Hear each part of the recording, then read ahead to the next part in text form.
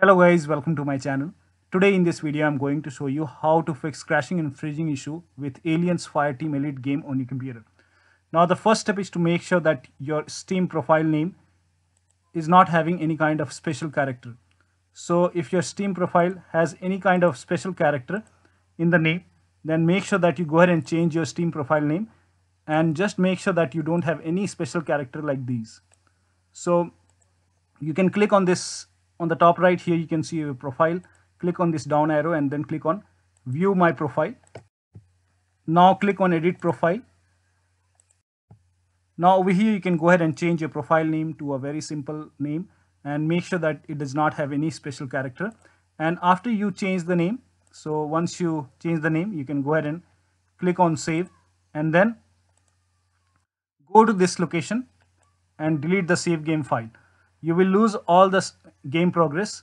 So you can go to this location. So open File Explorer, then open C drive, then open the users folder, then open your username folder, and then open AppData folder. If you don't see AppData over here, click on view on the top and then make sure hidden items is checked over here.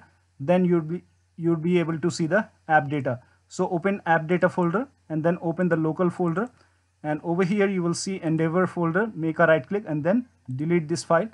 And once the file is deleted, go ahead and disable the Steam cloud in Steam. So go to Steam and then go to your library, make a right click on your game and then select properties. And if this option which is checked which says keep game saves in Steam cloud, uncheck this. And after you uncheck this, you go ahead and restart the game and then create a new character, and that should go ahead and fix the problem. This for Windows 7 users, go ahead and rename xinput1_3.dll file to xinput1_4.dll file. So for this, open File Explorer on the computer. So open File Explorer, then you have to open the C drive, then open the Windows folder, then find System32 folder, open System32, and then look for xinput1_3.dll. Make a right click, copy this file, paste it to the desktop, and then you have to go ahead and rename this file. Make a right click, then click on rename, and everything will be same. Just you have to replace the name. You have to replace the number 3 with number 4. So xinput1_4.dll. Make a right click, then copy this file, go back to the same System32 folder and then make a right click, then click on paste. In my case, I already have this file. xinput1_4.dll is already there in my case, so that's why I'm seeing the replace option. In your case, you go ahead and simply paste it over here. Once you have this file, you can go ahead and try to launch the game once again. Now the next step is to install DirectX file. For this, copy this link. The link is provided in the video description. Open this link in a browser. It will take you to Microsoft website, and over here you can see a DirectX file. So click on download. Once you click on download, a exe file will download. You have to go ahead and run this exe file, install it, and then restart your computer and then try to launch the game. The next step is to do a clean installation of your graphics card driver. So if you have NVIDIA, go to NVIDIA website. If you have AMD, go to AMD website. The links are provided in the video description. So I'm showing for NVIDIA. Go to NVIDIA website, select your graphic card from the list. Make sure that you select your graphic card and then click on search, and then you will see the download option. So click on download, and once the download is complete, run the exe file and then you will see this screen. Agree and continue. So click on agree and continue, and then select the option which says custom. So click on next and then put a check on the box which says perform a clean installation, then click on next. And after the clean installation, you go ahead and restart your computer and then try to launch the game. The next step is for laptop users with dual graphic card. So if your computer has a dual graphic card, then make sure that the game is running on the dedicated graphic card. For this, go ahead and type in graphics settings in Windows search box and then click on graphics settings. Now click on browse and then go to the game installation folder. So wherever the game is installed, so open the Steam folder, then open the Steam apps folder, then open the common folder, and then open the Aliens Fireteam Elite game folder. Now over here, in my case, the game is still downloading, so I don't have the exe file over here. But when you open this game folder, you will find the game exe file. You have to select the game exe file, then click on add. So I am showing with the other application. So just open this folder, select the game exe file, then click on add. Now once the game is added, click on the game and then click on options, select high performance and then click on save, and then try to launch the game. The next step is to allow the game exe file to your antivirus program. So if you have any third-party antivirus, so if you have Avast, Norton, Bitdefender, McAfee, whichever antivirus you have, make sure that you allow the game exe file to your antivirus program. In case if you're using Windows Security, then go to the start menu, then click on settings, go to update and security, and then click on Windows Security. Now click on virus and threat protection. Now click on, scroll down, and here you can see manage ransomware protection. Click on it, then click on allow an app through control folder access, then click on yes, and then click on add an allowed app, then click on browse all apps, and then again go to the game installation folder. So open the Steam library folder, then Steam apps, then open the common folder, then open the game folder, and over here you will find your exe file, and then click on open. So select the game exe file, then click on open. Once the game is added over here, try to launch the game. Now the next step is to install Visual C++ file. So copy this link. The link is provided in the video description. Open this link in a browser. It will take you to Microsoft website. Here you can see x86 and x64 version. You have to go ahead and download both the exe file, x86 and x64. So click both the file, click on both the exe file, and then once the file is downloaded, run the exe file. Make sure that you run both x86 and x64 version. Click on run. Click on repair or install, whatever you see. Click on yes to allow. Run the second file as well.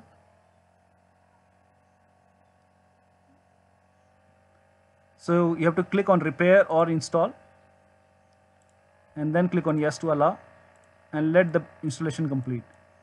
Now once both the installation is complete, you can go ahead and restart your computer. So do not click on restart, let both the installation complete, then you can click on restart, or you can close this box, go to the start menu and then click on the power icon, then restart your computer and then try to launch the game. Now the next step is to run the game as an administrator. Also try to launch the game from the game installation folder. So go to Steam, make a right click on the game, and then go to manage, then click on browse local file. It will straight away take you to the game installation folder. So once you are in the game folder, you will find the game exe file over here. In my case, I don't have the exe file over here. The game is still downloading. In your case, you will find the exe file. Now once you find the exe file over here, you have to go ahead and make a right click on the exe file. So I'm showing with another application. This is just an example. So once you're inside the game folder, make a right click on the game exe file, and then once you make a right click on the game exe file, select properties, then go to the compatibility tab and then put a check on the box which says run this program as an administrator. So if this is unchecked, put a check over here, then click on apply, okay, and then try to launch the game from the game installation folder. So try to open this game folder, and then you have to go ahead and make a double click on the game exe file and launch the game from the game installation folder. Now the next step is to disconnect all the external devices which you are not using. So disconnect all the additional USB flash drive, or if you have any extra controller connected to the computer, go ahead and disconnect all the external devices and then try to launch the game. The next step is to disable Steam overlay. For this, go to the Steam library and then make a right click on the game, select properties, uncheck this box which says enable the Steam overlay while in game, and then try to launch the game. Now in case if you have any other overlay application, so if you have Discord running on the computer, go ahead and close Discord.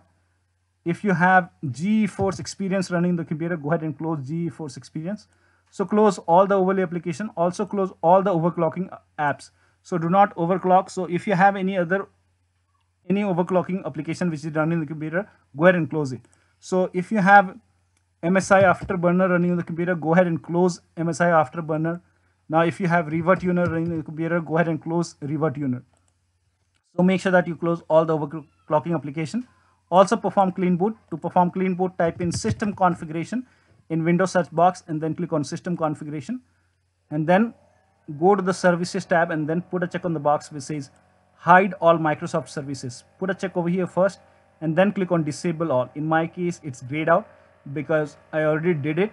In your case, it will be highlighted. So make sure that you put a check over here first and then click on disable all, then click on apply and then click on OK, and then you will see the restart option. So restart your computer and then try to launch the game. Also close all the background applications. So make sure that only the game and the Steam is running. just close all the background application, including the browser. It's, just close everything. Just make sure that only the game and the Steam is running. You can also go to the start menu, then click on settings, and then in the search over here, you can go ahead and type in background apps, and then click on background apps over here, and go ahead and turn this off. If this is on, you can go ahead and turn this off, and then try to launch the game. Now also make sure that you update your Windows to the latest version. For this, go to the start menu, click on settings, click on update and security, and then click on check for update. And once the update is installed, restart your computer and then try to launch your game. Now the next step is to verify the game files. So for this, make a right click on the game, select properties, go to the local files tab, and then click on verify integrity of game files. And once this is done, try to launch the game. Now in case if nothing is working, you can go ahead and, in case you are able to launch the game, try window mode. So try to launch the game in window mode, and then lower down graphic settings. So go to the in-game graphic settings, and if the graphic setting is set to ultra or high, you can go ahead and select medium or low. So just lower down graphic settings and check the performance. Now in case if nothing is working, you can go ahead and uninstall and reinstall the game. For this, again go to the Steam, make a right click on the game, then click on manage, then click on uninstall. And after the uninstall, go to the game installation folder and delete the game folder, then restart your computer and then reinstall your game. So one of the steps should definitely help you to get the game running on the computer. So that'll be all. Thank you so much for your time, and please like this video and subscribe to my channel.